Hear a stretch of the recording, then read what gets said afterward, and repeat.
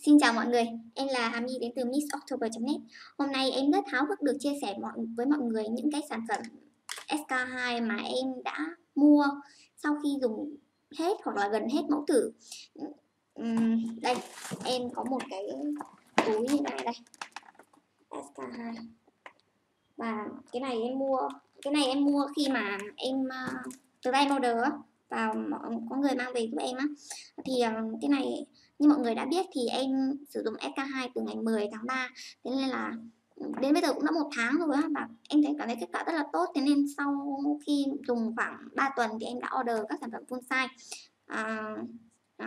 Cũng có một số sản phẩm tại đây thì em chưa mở cái hộp của những sản phẩm này, tại vì em cũng muốn record một cái video để chia sẻ của mọi người á.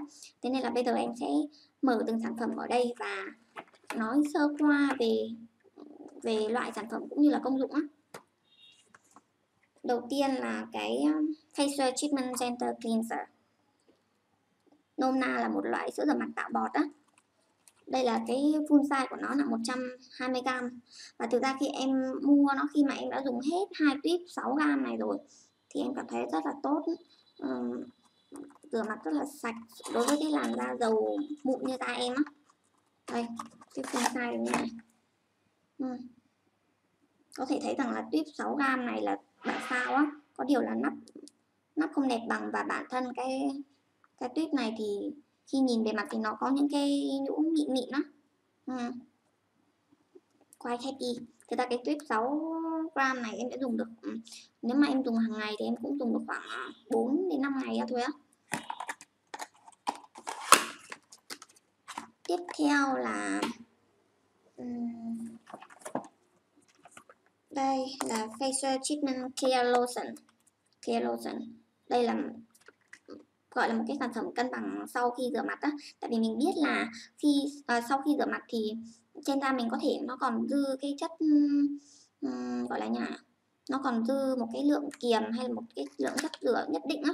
Và cái cleanser này á, vì nó có chứa AHA, nên là cái clear lotion này vì nó có chứa AHA nên là nó có cái khả năng gọi là cân bằng lại pH cho da. Tại vì pH của da nó có tính axit, thế nên là nếu mà mình không dùng những cái sản phẩm gọi là toner á, thì nó sẽ bị một thời gian sau da mình nó sẽ bị yếu đi dần á.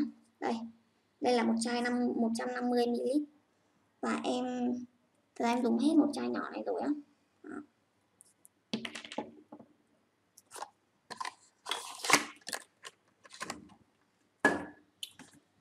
Wow, và đây một cái Reviver Deluxe Kit.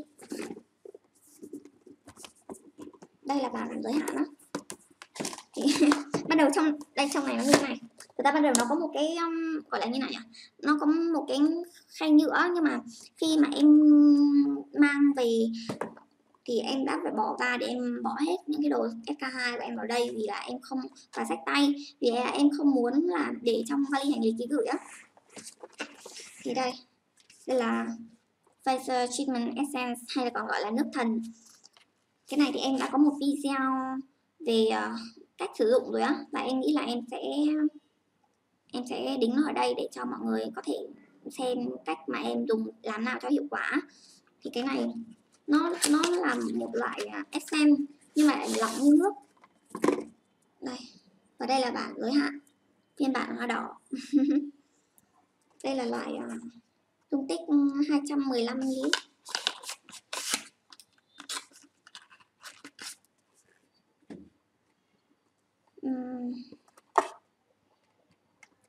Như nào nhỉ?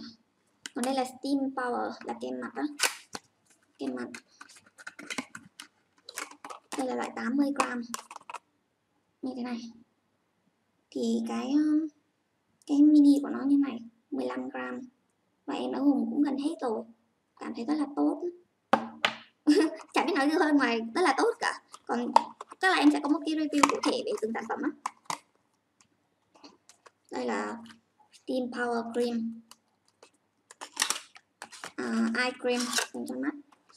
Wow, nó như này, nó nằm trong một cái khay nhựa thế này, và nó có một cái muỗng lấy kem á, thì đây em cũng có một cái bản nhỏ nhỏ 2,5 gram, cũng 2,5 gram. Thực ra mình cũng dùng được khoảng 1,5 tháng đến 2 tháng đó, tại vì thực ra kem mắt hàng ngày em chỉ lấy một chút thôi để chấm vào cái chỗ mắt này và bên trên này á.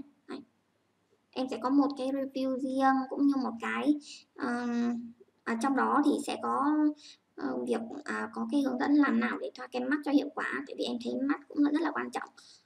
Rất nhiều bạn bằng tuổi em mà đến giờ mắt nhăn hết rồi á, trong khi em vẫn bình thường. Thế vì là em cũng đã dùng cái mắt khoảng 1 năm rưỡi rồi á.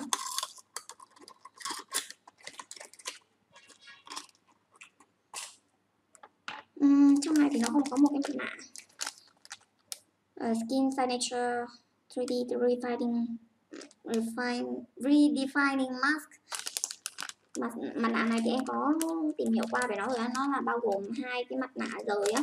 Thì một mặt nạ nó sẽ từ phần mũi này hất lên á, còn một nửa là nó sẽ từ đây hất xuống, và nó có tác dụng là nâng cơ và tạo cho mình cảm giác là da mình nó đỡ sệ hơn á. Em cũng sẽ có một cái review về cái này á. Bản thân em thì em thích cái dòng mặt nạ làm trắng hơn, và em cũng muốn là em có một cái cơ hội để thử á, có thể sau này á. Và trong này thì còn một cái gọi là facial treatment repair concentrate, mà em gọi nó là tinh chất cô đặc. Đây là sản phẩm yêu thích của em. Nếu như mà cái accent nó làm cho da em có cảm giác vẫn hơi khô, thì sau khi mà dùng cái này thì em cảm thấy da mướt á, da rất là mướt, rồi là như nào nhỉ, khi ngủ dậy á cảm tưởng là da là như da em bé ấy, nhờ cái này này. Và đây em dùng hết 4 cái nhỏ nhỏ này rồi á, cái này là cái 2 gram, và một tháng thì dùng hết 4 cái đấy, tức là 8 gram. Và cái bản full này là 30 ml, tức là em sẽ dùng được chắc khoảng hơn 3 tháng. Ok.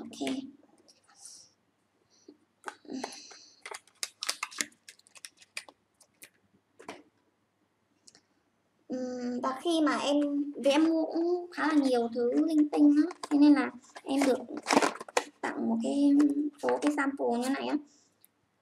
Cleanser này, loại nhỏ, cái này đúng là bản mini của cái lớn, tại vì tất tần tật các thứ, các chi tiết là giống hệt luôn á, kể cả cái lớp nhũ ở trên thân tuyết thì nó cũng như vậy. 2 cái facial treatment repair tinh chất cô đặc. Một cái clear lotion á, loại mini. Em cũng rất thích, tại vì thực ra em thấy rằng là em dùng cái clear lotion này là tốn hơn cả em dùng essence á, không biết làm nào cả. Và một cái là cleansing cream, kiểu như kem tẩy trang á, tức là khi mà mặt khô thì xoa lên để tẩy trang á. Cái này có lẽ là em sẽ có một cái thử riêng, tại vì em đang dùng một cái rất là tốt là Bioderma rồi, và em không có ý định đổi, nhưng mà biết đâu đấy, cứ thử thêm, biết đâu hay ho thì mình sẽ đổi. Mùi nó cũng vẫn giống các dòng khác của SK, tức là nó hơi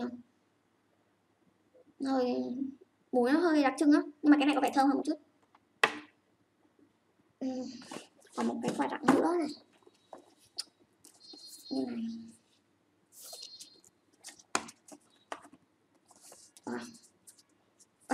Đây là một cái sử dụng để mở chai rượu và rót rượu á.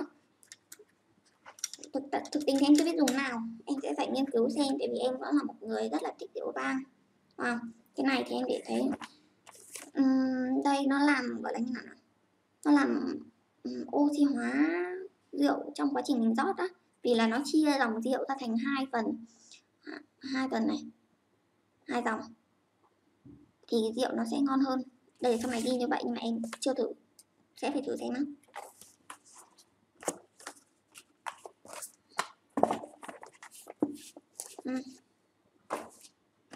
Vậy là hết rồi á.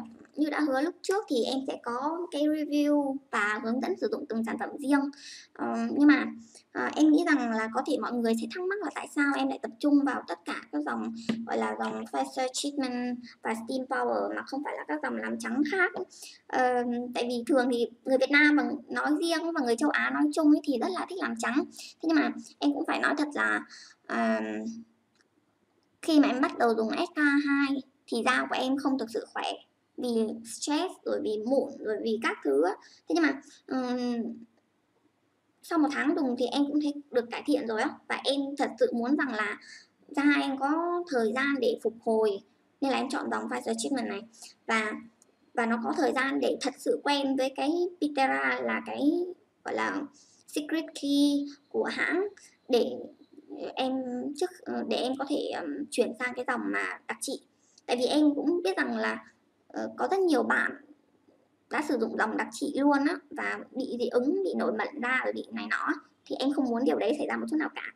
Và bản thân em khi mà đặt mua cái này á, thì cái sales assistant của SK-II có hỏi em là em đã từng sử dụng sản phẩm nào của SK hay chưa, tại vì họ rất lo ngại rằng là em dùng như vậy thì em có thể bị dị ứng á. Thế nhưng mà sau khi họ biết là em đã dùng rồi thì họ cũng rất là happy để mà kiểu tư vấn cho em á. Cho nên là em nghĩ rằng là nếu mà ai đang suy nghĩ đến việc dùng SK-II thì đừng ngại việc là mua một bộ mini dùng thử, tại vì là bạn không thể dựa vào trải nghiệm của người khác để chọn bất cứ một cái gì cả, mà tốt nhất là tự mình trải nghiệm cái sản phẩm đấy để biết rằng nó có hợp với mình hay không. Vậy thôi, đấy là chia sẻ của em, và em hy vọng rằng là mọi người đã thích cái video này. How can I say? Và nếu mà mọi người có bất kỳ một cái thắc mắc nào hay là cũng chia sẻ về SK-II thì em rất vui nếu mà mọi người sẽ viết phần comment bên dưới á. Em xin chào và xin hẹn gặp lại mọi người lần sau.